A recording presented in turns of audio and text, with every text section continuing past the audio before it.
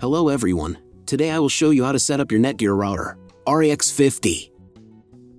And before I begin, I want to remind you that if you found this video helpful, please buy me a drink. Every pint of beer helps me in the creation of more valuable content for you. So, the first step is to power on the router. Connect one end of the power adapter to a wall socket and the other end to the router.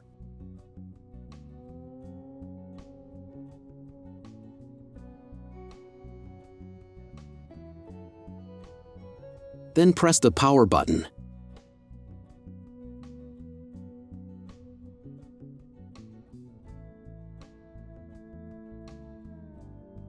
Once it's on, an indicator will light up. It may take a few minutes for it to completely turn on. Now, connect a cable from your broadband provider or from your modem to a special internet port. This port is often called internet and is usually a different color. Each cable should be inserted until it clicks into place. Now, you need to reset the router to the factory settings. Press and hold the reset button on the router for 10 seconds until the indicator lights on the router begin to flash. Sometimes, the button is located inside the router casing to avoid accidental pressing. In this case, use a thin object to press on it.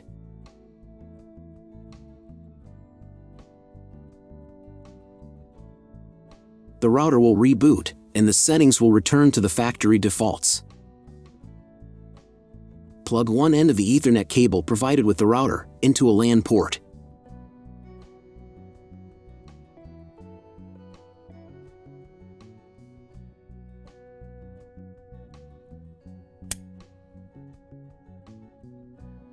Plug the other end into your computer or laptop's Ethernet card. Please, wait a few minutes for connection. Great, the router is now connected to your computer. Now, you will need to set it up. But before we begin, I will demonstrate an alternative way to connect the router if you don't have an Ethernet cable or your computer doesn't have an Ethernet port. Just connect the router to the power adapter and the cable from your internet provider.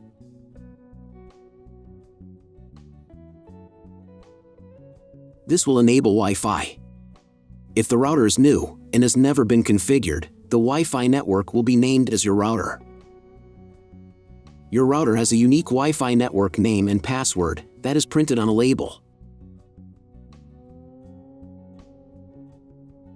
Connect to it. Great, you've connected to the router. Now let's start setting it up.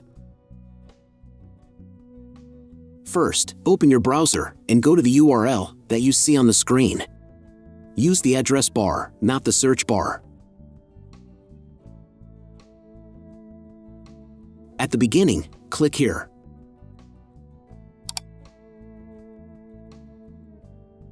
Then read Netgear terms and conditions and click I agree button. And click Next. Click Next again. If your router's settings don't look like my settings, it means that your router has different firmware. I have created a video for every type of firmware. You can find all the links to them in the description down below. First thing you need to do is set up a new password. The admin password is used to log into your router's web interface. Pay attention to the password requirements. Type a new password in the first field and repeat it in the second field. Next, choose 2 security questions and write answers to them. You need them in case you need to reset the admin password.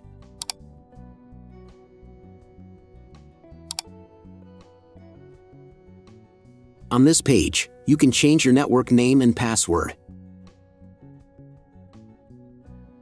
Click Next. If your browser does not redirect after 2 minutes, reload the page. The next page will contain the data for connecting to a Wi-Fi network. If you are connected using the preset Wi-Fi credentials, it's time to connect using the new Wi-Fi credential. If you want, you can print them out. Click Next. If the router hasn't been updated in a while, the next page might initiate the firmware update. If the new firmware is not available, click Next.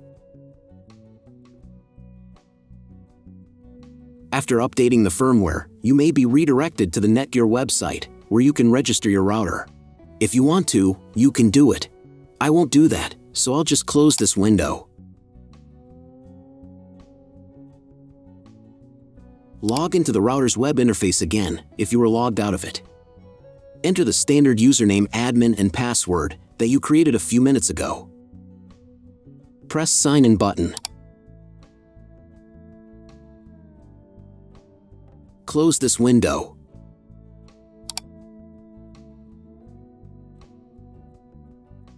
In the upper right corner, you can change the language of the router's web interface. To access the internet, go to Advanced. Setup Wizard. Press No. I want to configure the router myself. Then press Next button. Select Internet Settings on the next page. In most cases, there are two options: connection with and without a login. Almost always, your internet connection will not require a login. You can find this information in your internet service provider contract. If your internet connection does not require a login, or you do not know whether require a login or not, select No. Leave account name and domain name unchanged. Then in Internet IP address section, choose Get Dynamically from ISP.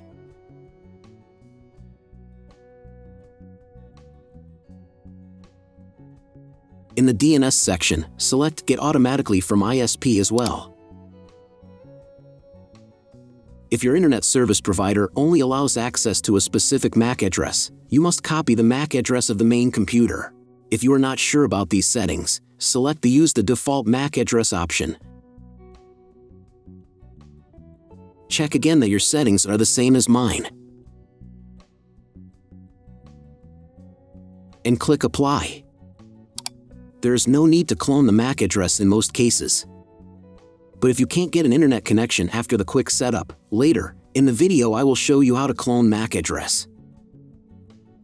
Now you need to reboot the router. To do this, go to the router's web interface if you were logged out of it.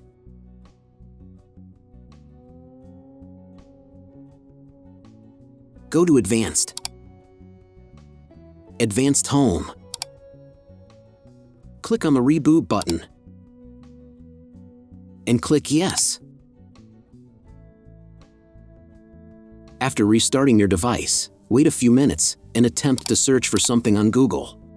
If it's failed, then check all the cables. They must be connected correctly. Then log into the router control panel again.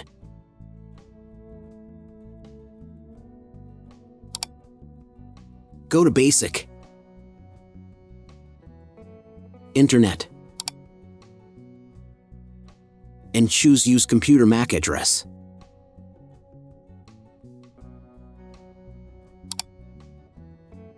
Click Apply button.